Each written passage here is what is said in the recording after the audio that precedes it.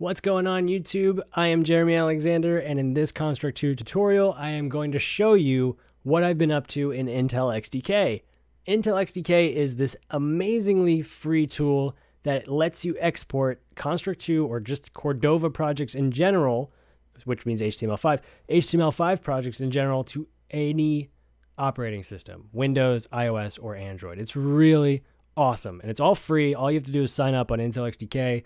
It's totally worth it. So you do have to have the personal edition of Construct 2 to actually export to Cordova, but if you are serious about mobile development, that shouldn't be a big issue here. So what I did for my course is, if we refresh this real fast and we reload this, you can see on this iPhone 6 here, my game will load up. It's really not much of a game, and in the course, I'm going to show you exactly how we set this up.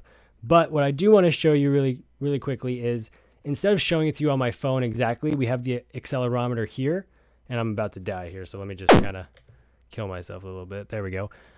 If we turn the accelerometer here, we're going to actually activate our movement controls, which is super cool, and we do have that one thing of sound when we bump into spikes, which is kind of annoying at the moment. Okay, there we go. So here we go.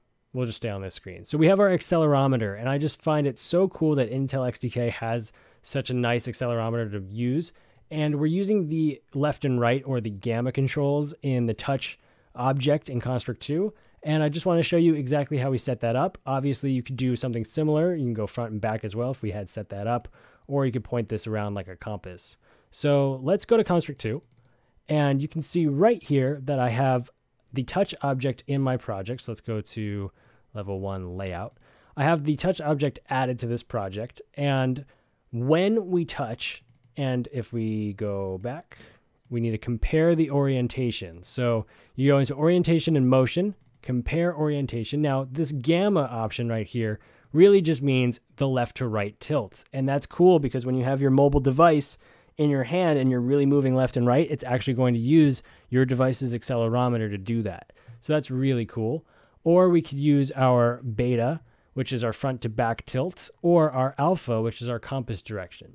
So this is totally cool. All we're doing is setting our angle or our orientation less than -8. This really could be any number in between 0 and -10 or something like that. It's not going to make that big of a difference, but this is going to be enough of an angle for it to detect, and then you can actually see something move.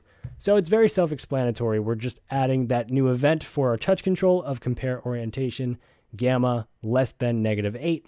Then we're going to simulate our player moving to the left. And obviously the inverse of that is, if it's greater than 8, we're going to simulate it moving to the right.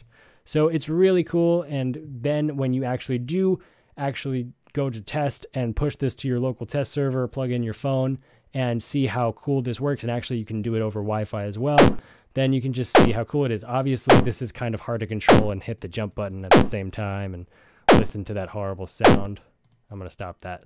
So that is that for this tutorial. Thank you for watching. I do hope you like it. I have a Construct 2 mobile course coming out very, very soon, which goes over all of Intel XDK and mostly goes over exporting the game and making a very simple game. This game isn't really that much, but it's enough to get you going and confident to build with Crosswalk for Android, and you can build with Windows 8 for free. Obviously for iOS, I cannot build on a Windows, and also you need the $99 certification fee that you have to pay to do that. But everything here is so simple, and I go over all of it in my course that is coming out soon. So check out that. But if you did like this video and you want to see more Construct 2 stuff, please make sure you like this video and subscribe to my channel and leave a comment below to tell me what you want to see. Maybe you want to see a featured course on YouTube, or maybe you want to see just some cool things, me playing games. I don't know what you want to see, but let me know in the comments. Thanks for watching, and I'll see you in the next video.